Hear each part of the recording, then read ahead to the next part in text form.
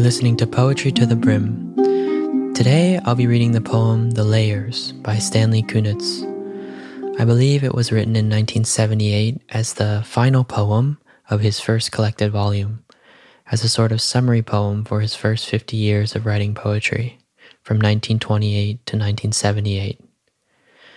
I'll be leaving a link in the show notes of Kunitz himself reading this poem, so be sure to check that out too.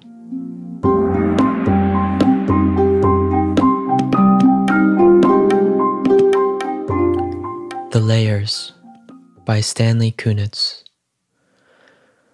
I have walked through many lives, some of them my own, and I am not who I was, though some principle of being abides, from which I struggle not to stray. When I look behind, as I am compelled to look before I can gather strength to proceed on my journey, I see the milestones dwindling toward the horizon, and the slow fires trailing from the abandoned campsites, over which scavenger angels wheel on heavy wings. Oh, I have made myself a tribe out of my true affections, and my tribe is scattered. How shall the heart be reconciled to its feast of losses? In a rising wind, the manic dust of my friends, those who fell along the way, bitterly stings my face. Yet I turn, exulting somewhat, with my will intact to go wherever I need to go, and every stone on the road precious to me. In my darkest night, when the moon was covered and I roamed through wreckage, a nimbus-clouded voice directed me. Live in the layers, not on the litter. Though I lack the art to decipher it, no doubt the next chapter in my book of transformations is already written. I am not done with my changes.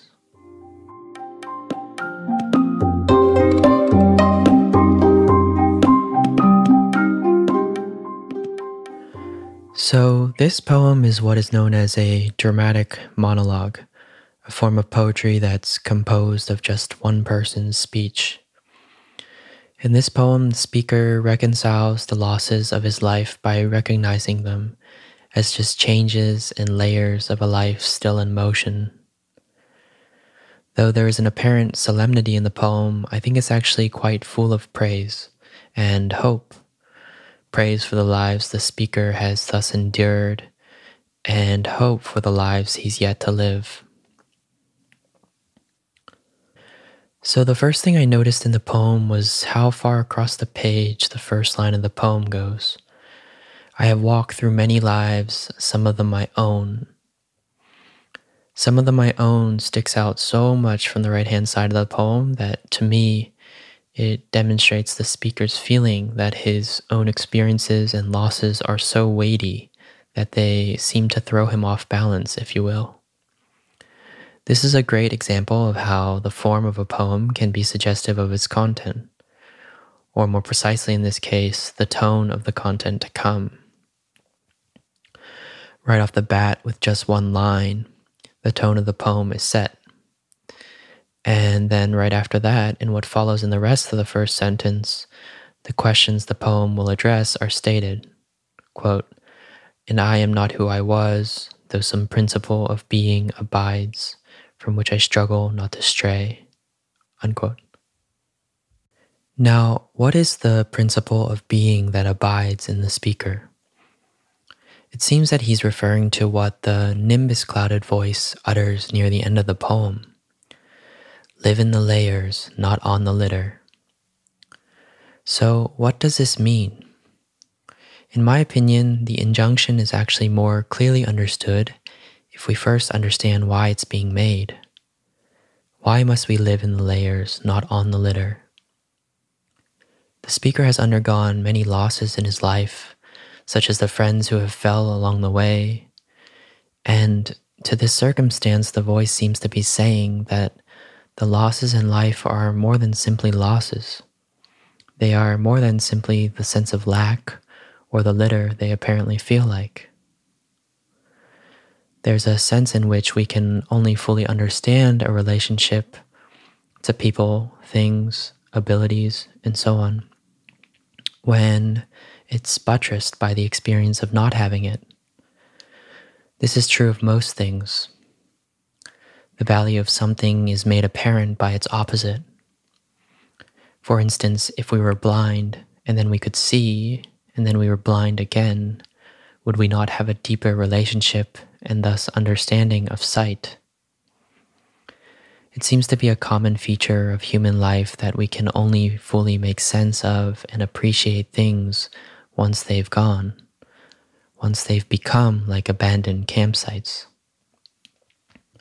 By the way, I love the image in those lines, the abandoned campsites over which scavenger angels wheel on heavy wings.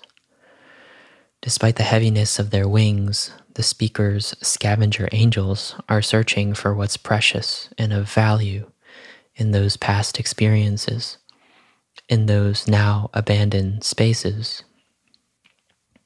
So our losses are more than the reckless abandon and sense of lack they leave inside us. We must come out into abundance and joy again in order for us to consummate the loss and sorrow, to reach a state of praise for what seems lost, and to reach the next layer of our being, so to speak. And thus the next chapter in our book of transformations will unfold. This is super interesting. The conception of the future as something already written, and the self as an inner unfolding. This reminds me of what Rilke said once. In the 8th of his 10 letters to the young poet and cadet officer who once asked him about writing poetry, Rilke said, quote, "The future enters into us to transmute itself into us long before it takes place," unquote.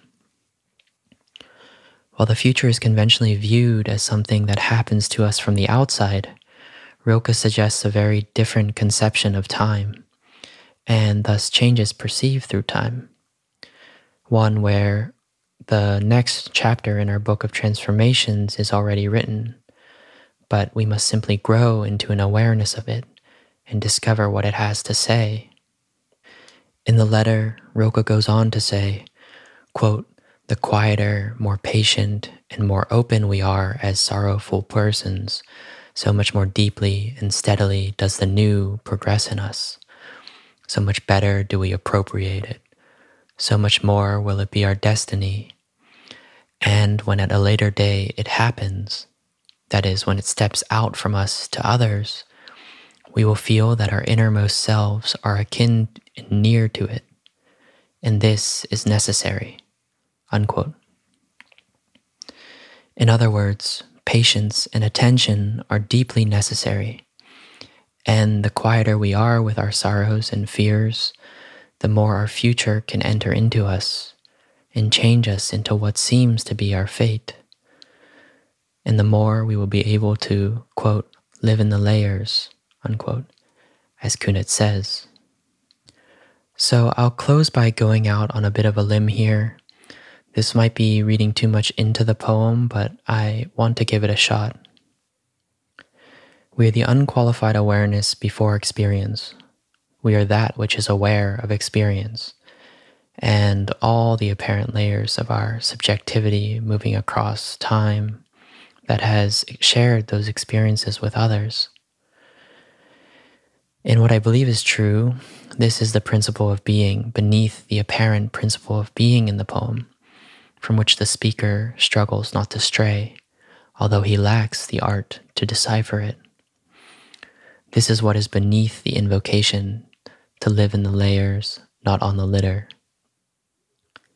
We must dance in the abundant theater of experience, not grasping among the dust and dreams of what will always and most surely be lost.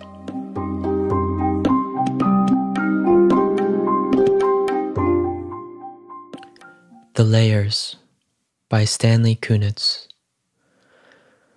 I have walked through many lives, some of them my own, and I am not who I was. though some principle of being abides, from which I struggle not to stray.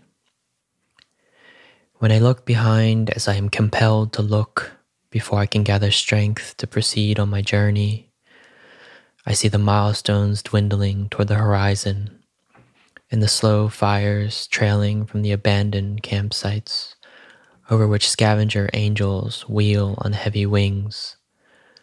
Oh, I have made myself a tribe out of my true affections, and my tribe is scattered. How shall the heart be reconciled to its feast of losses?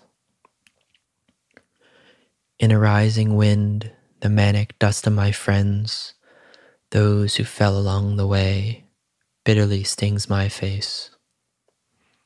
Yet I turn, exulting somewhat, with my will intact to go wherever I need to go, and every stone on the road precious to me.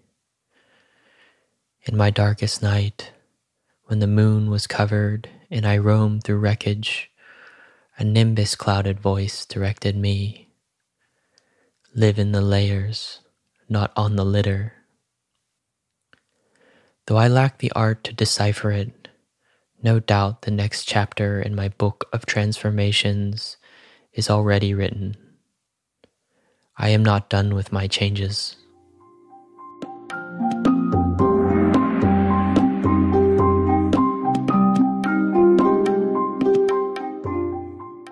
Thanks for listening to Poetry to the Brim. If you enjoyed the show, please share it with a friend or two who might also enjoy it. If you read the poem differently and would like to share your thoughts with me, or just have general suggestions about the show, I'd love to hear them.